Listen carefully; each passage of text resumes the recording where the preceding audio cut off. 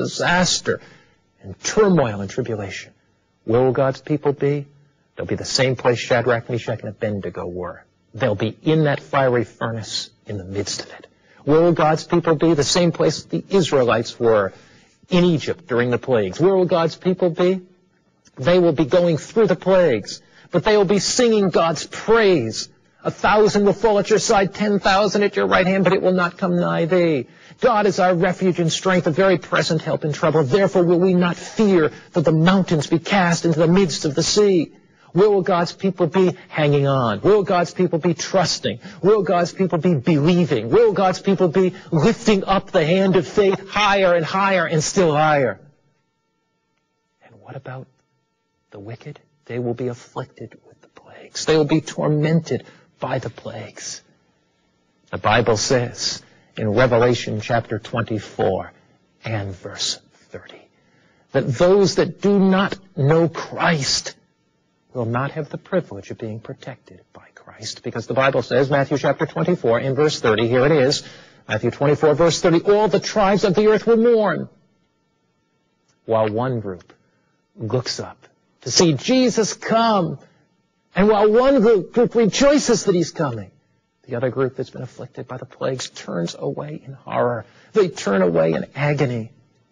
They run. They cry for the rocks and mountains to fall on them.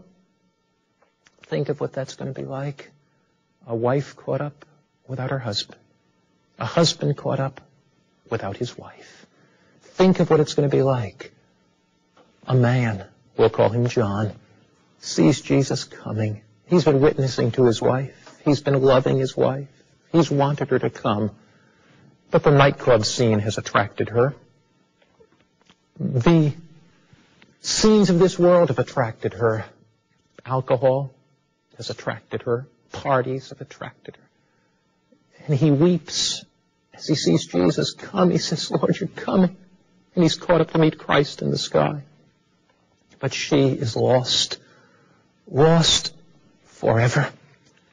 You see, friend, when Jesus comes, the final destiny of the entire human race is settled.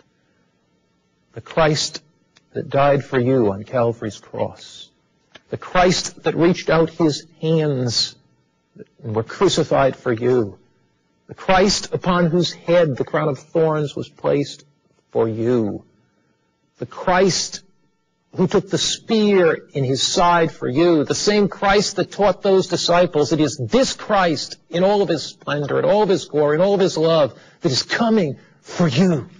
He's coming to save you. He's coming to redeem you. He's coming because he wants you at home with him forever. There is no second chance. There is no second opportunity. There is no opportunity during those plagues. Today is the day of salvation. Today is the day to commit your life to Christ.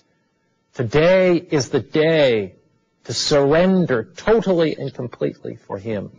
This is no time for an easygoing faith.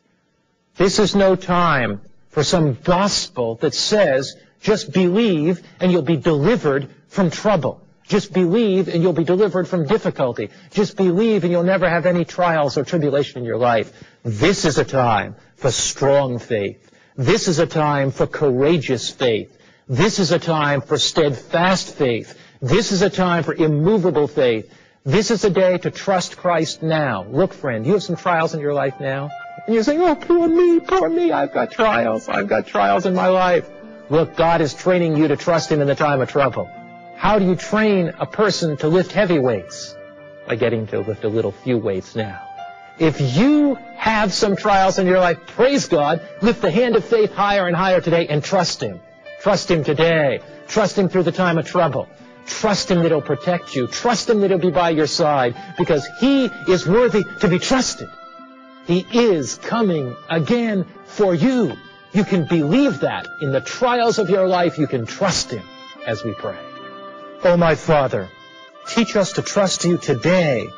Teach us today to have faith in you. and teach us to trust you now and forever in the trials of our lives, to know that you're there. In Jesus' name, amen.